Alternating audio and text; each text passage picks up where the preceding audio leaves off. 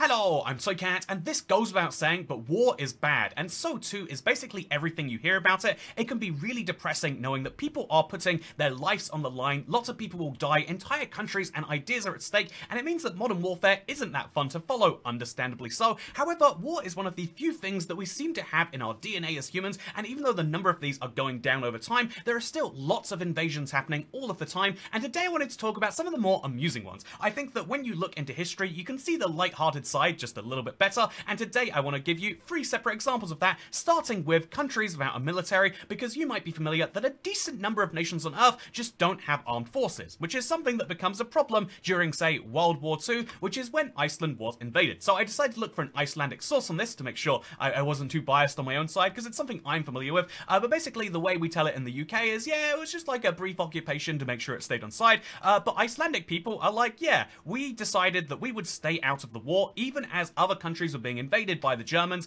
There was just a belief that Reykjavik was probably going to be safe, that Iceland was probably also going to be safe, and Iceland believed that they could just be neutral for the entire time, but this was something which the British disagreed with, because as soon as the Germans got to Denmark, and as soon as they got to Norway, Winston Churchill said to Iceland, please let us help you keep your independence, and the Icelandic government said, no, we're neutral, that's fine. Then the British occupied some other islands, which were going through the same thing, and then the Churchill said to them, please, let us occupy your islands, we'll keep you safe, in exchange, we'll give you a big boost economy speaking, if you can just make sure that you don't help the Germans, because then they'll get to the Atlantic, and then our entire thing is done, and the Icelandic people said, no, I don't really know that we have to deal with that. And so what happened was the British decided to invade Iceland, and once we'd invaded, then we could force them to do what happened, and it's funny because one of the fun things about this is that, yeah, we sent some of our worst equipped military ships, it was one of the laziest operations ever, the plan was to arrive in the dead of the night, but we sent recon planes over the day before, like seriously, it's one of the hastiest and laziest invasions ever,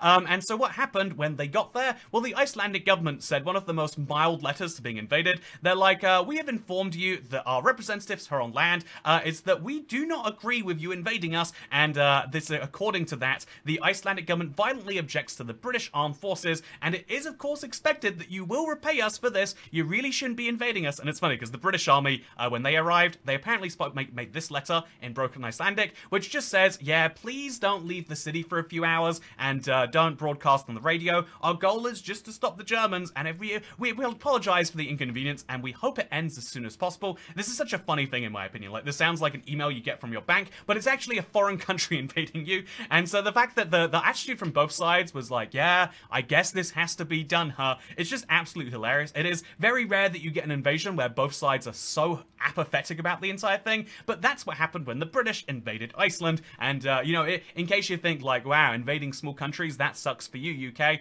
the Icelandic got us back in the Cod Wars in the end, when we fought over the amount of fish in the ocean there, and they apparently won that as well. So you don't need a military to win wars, and you don't even need, which is funny by itself, but also it's worth keeping in mind that if you don't have a military, someone else can just bring in their guns and say, now you're going to do this, which is one of the reasons most countries have them, although Iceland is in NATO, so I think they're pretty protected on that front now.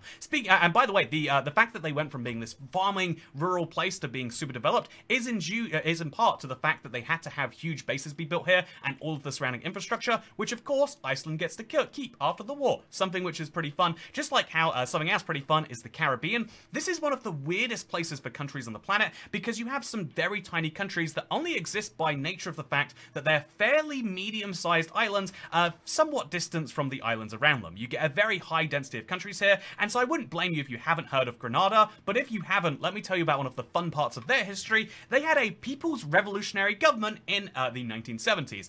The Marxist-Leninist New Deal movement overthrew the government, suspended the constitution, and said, yep, we're in charge now. And I just wanted to share something, because this is the coat of arms for Grenada, and I immediately, I thought to myself, wow, this is fun. They have an armadillo and a pigeon on there, and then I thought, I just clearly don't know animals. This is me being offensive. I'll look into what's actually on the coat of arms, and if you look into it, you'll find out that it is a armadillo with a Dexter and a pigeon with the Sinister. This is an armadillo and a pigeon. What a fun flag they have going on. Anyway, the People's Revolutionary Government was overthrown by the US Reagan government. The official reason as to why is that all the other states in the area, all of the other East Caribbean countries, including Jamaica, were just like, please stop doing what you're doing. This is really starting to mess with us a little bit here. Could you just not? They were worried about the ties they were starting to build and all that that sort of stuff. And that's the official reason. But the other official reason is that there were 600 medical students, and when the Socialist Party started to fracture, it looked like it might result in a civil war. And so America just came in, as they do, and said, "Nah, we're gonna stop this. I think you're gonna go back to following that constitution." And that's precisely what they did. And now Grenada lives happily ever after. But there's a fun little, there's an extra tidbit to this. One of those is the fact that even while it was a socialist government, even while they had a coup and overthrew the government, the leader of the country at the time, the official head of state, was still Elizabeth II, because they decided to keep the Queen as part of the whole, like, keeping things stable. Sure, they suspended the constitution, and sure, there was a lot of infighting, but, you know, the same head of state still. I think that's a fun little tidbit. But another little fun tidbit about this is that Reagan, who was, of course, behind the US invasion, had to phone the British Prime Minister at the time and say, "You know what, I'm really sorry about this," and because enough time has passed, we can actually see this where he's like, "Yeah, before I came in. really shouldn't have invaded her. My bad." He explains his justification behind it. He's like, "Well, you know, I totally understand, my bad." And it's fun at the end, like, after such a serious conversation about the invasion of a nation, they kind of word it like this. My pleasure. Just fine. I shall. All right. Maybe this is how all world leader calls go, but it's fascinating. Oh, all right. Go get him. Eat him alive. I don't know why this is so amusing to me. It's one of my favorite phone calls ever, that just after invading a sovereign nation, he also has to make a call and be like, "Oh, there's some people I said I would cool before I did this. I promised the British government I would cool them before making invasions, and now I'm embarrassed about that." And I think that's hilarious that it works that way. But you know what else I think is pretty interesting?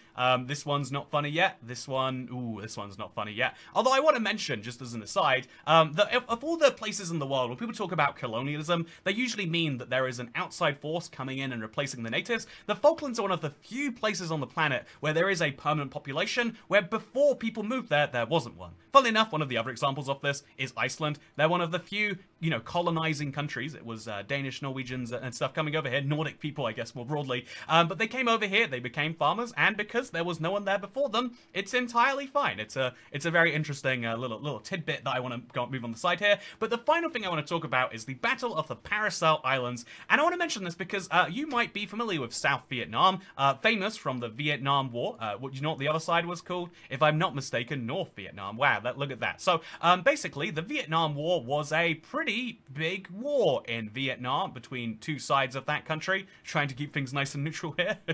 Hopefully that language is nice and diplomatic. But as a fun aside of what happened during the war, you know, China believes that they own all of the South China Sea. That's why they call it the South China Sea. And some of these islands were ruled by South Vietnam, and so China figured, given that they were already funding the side which was winning anyway, why not just come in and take these islands? You know, it was very close to the end of the war. As you can see, this was in January 19th, 1974. The war ended in 1975. So, like, it's close to the end of the war. The results looking more and more guaranteed. Why not just scoop in while everyone else is so busy finishing up with that, and just maybe take some of these islands? And that's precisely what they did. There was apparently a little bit of a mess up because they captured one American soldier, and they were like, "Oh dear God, we really should not have this." They had to, like, take him back and stuff.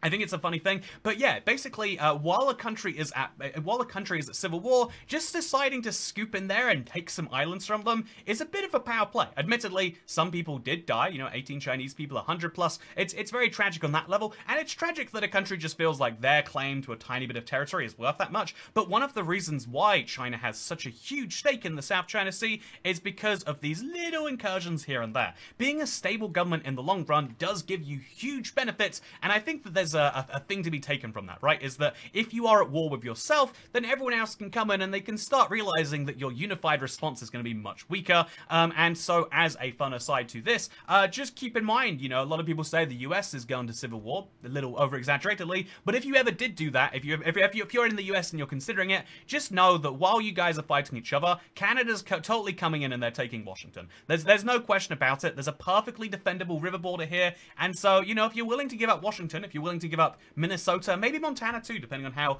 long the war goes on for, especially Maine. I mean, but if you're willing to give up those states, you can go to war with yourself. But if you're not willing to, don't be fighting a civil war. That's probably the biggest lesson from this, is if you have a long, stable government, even if it's a bad government, it works pretty well. If you have a short, unstable government, you're probably going to get invaded by people with helicopters and artillery guns. Yeah, there we go. That's the good lesson to take away from this video. War is bad, and the easiest way to prevent it is to be strong. Or to not have a military, but make friends. If you don't have a military at all, just make friends with the people who do have the big guns. You know, that's probably what most of the world is trying to do right now, huh? With that said, thank you very much for watching. I hope you enjoyed this video, and let me know if you enjoy the slightly more amusing look into history, or if you think that war should never be joked about, and that all those penguins on the Falkland Islands actually are the true native inhabitants. I'd love to know. For now, though, thank you for watching. Second channel, don't care. Goodbye.